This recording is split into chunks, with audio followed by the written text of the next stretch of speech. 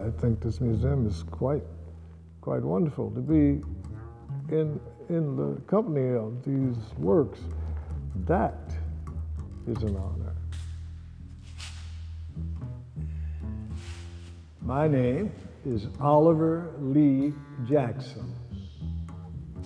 I made those paintings, 2 of them. It took a while for me to get to making work like that and understanding what I was doing, not copying anyone. Really being confident about each mark I was making. I'm serious about that, see? And I didn't need anybody over my shoulder. I was my own best and worst critic. And it's not a question whether other people like it, just is it made well? So you don't have to like something to know it's masterfully made.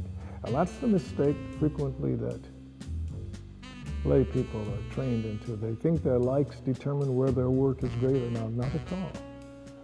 It's frequently if something is powerful enough to make you dislike it, it means it's strong. It may not be up to your taste, but it may be so masterful that it organizes you. And then you know it's a great work because it organizes not just you, but many people individually. So you don't want to worry about your likes or dislikes.